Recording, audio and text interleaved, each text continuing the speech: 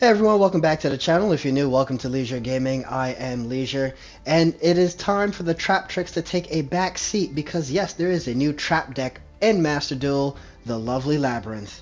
To start off the deck profile, we have two Absolute King Backjack. You could definitely run this at 3. You could banish this card from the graveyard, excavate the top card of your deck, and if it is a normal trap, set it to your field, otherwise send it to the graveyard. That set card can be activated during this turn. If this card is sent to the graveyard, you can look at 3 cards on the top of your deck, then place them on the top of your deck in any order that you choose. 1 Labrynth Clock, and you can definitely drop this to make room for your third Backjack. You could discard this card this turn. You can activate 1 normal trap card that was set this turn if you control Labrynth Monster. If a card or cards is sent from your hand to the graveyard to activate your normal trap or your Labrynth card or effect except Labrynth Clock while this card is in your graveyard, you can add this card to your hand or special summon it. Next are 2 Maxi, 2 Labrynth Stovey Torby. You can send this card from your hand or field to the graveyard and discard 1 card. Set 1 Labrynth spell or trap from your hand or deck. If a monster or monsters leaves the field by your normal trap effect while this card is in your graveyard, you can special summon this card. Primarily, you're going to be looking for your Welcome Labrynth trap card when you activate this effect. Next are 2 Labrynth Chandraglare. You can send this card from your hand or field to the graveyard and discard 1 card. Set 1 Labrynth spell or trap from your hand or deck. If a monster or monsters leaves the field by your normal trap effect while this card is in your graveyard, you can add this card to your hand. Once again, you're primarily going to be looking for your Welcome Labrynth. 1 Ariane, the Labrynth Servant. You can send 1 normal trap from your hand or that set on your field to the graveyard. Special summon 1 level 4 or lower fiend monster from your deck in defense position, except Ariane herself. If another monster or monsters leaves the field by your normal trap effect, you can draw 1 card, then you can apply this effect. From your hand, either special summon 1 fiend monster or set 1 spell or trap. When you activate Ariane's ability, you're primarily going to be looking for your Ariana if you don't have her. If you do have her in your hand, that's the one you're going to special summon, or you're just going to set a spell or trap, which is primarily going to be your Welcome Labrynth or maybe something else like one of the virus cards that I have in this deck. 3 Ariana the Labrynth Servants. If this card is normal or special summon, you can add 1 Labrynth card from your deck to your hand. Once again, it's going to be your Welcome Labrynth or your Labrynth field spell, depending on which one you have or which one you need at the time. If another monster or monsters leaves the field by your normal trap effect, you can draw 1 card, then you can apply this effect. From your hand, either special summon 1 fiend monster or set 1 spell or trap. 1 Labrynth Archfiend gains 400 attack for each normal trap with a different name in your graveyard. Your opponent's monsters cannot target fiend monsters for attacks except Labrynth Archfiend. You can only use each of the following effects of Labrynth Archfiend once per turn. If a trap card is activated, you can special summon this card from your hand. If this card is special summoned, you can set 1 normal trap from your deck that can only be activated when an attack is declared. Essentially, that trap that you're talking about are going to be things like your Mirror Forest, your Magic Cylinder, and a Sakuretsu Armor, just for example. Next are 2 lovely Labrynth of the Silver Castle.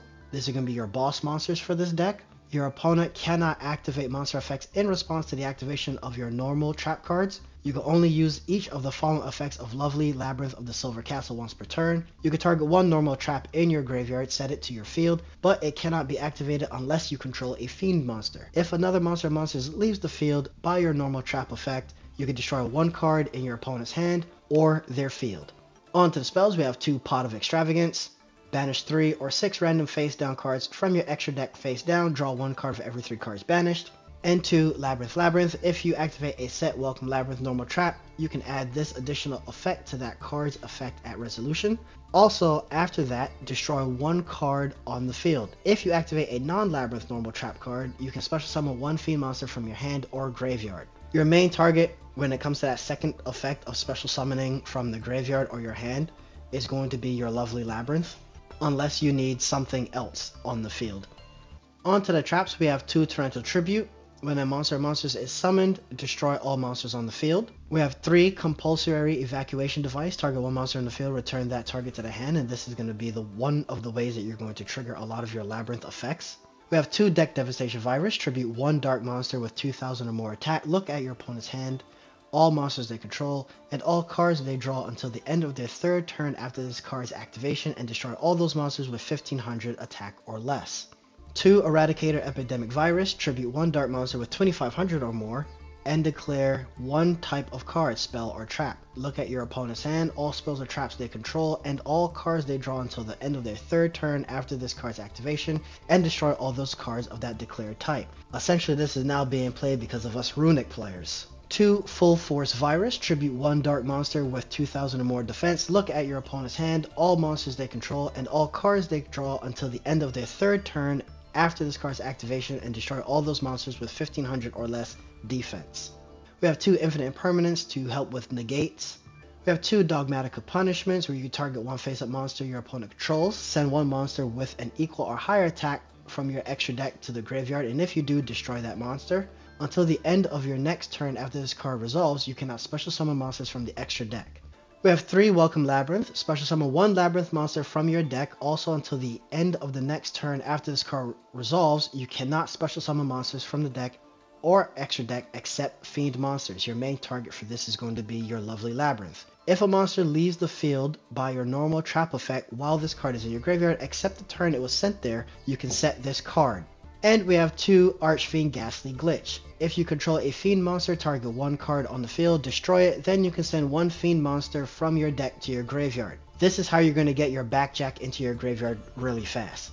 Going on to the extra deck, and keep in mind your extra deck is going to be used for Pot of E fodder, but you can also make sure that it is built in a way that if you need to tap into it, you can, and it is useful to you. To start off, we're running 1 Elder Entity Entist. This is going to be your Dogmatic Punishment target, because once this is sent to the graveyard, you can target one card on the field and destroy it. We have 1 Blue Eyes Ultimate Dragon, once again another Dogmatic Punishment target.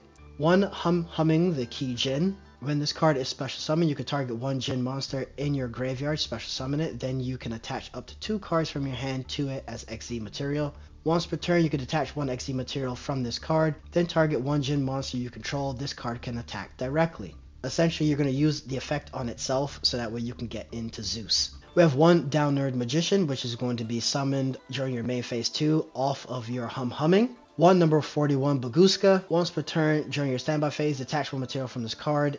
If you cannot destroy it, this attack position card cannot be destroyed by your opponent's card effects. Your opponent cannot target this attack position card with card effects.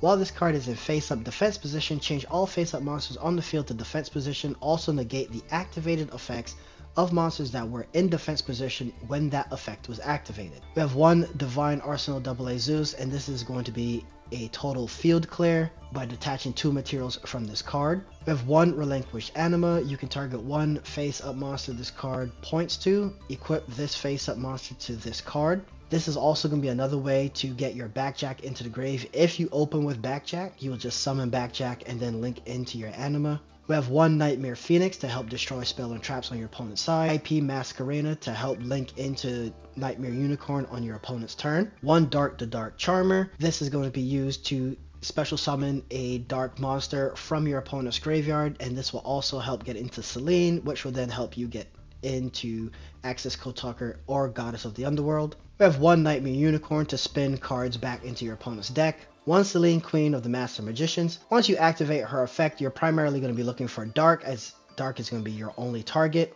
and this will help you link climb into your Appaloosa, Access Code Talker, or Goddess of the Underworld.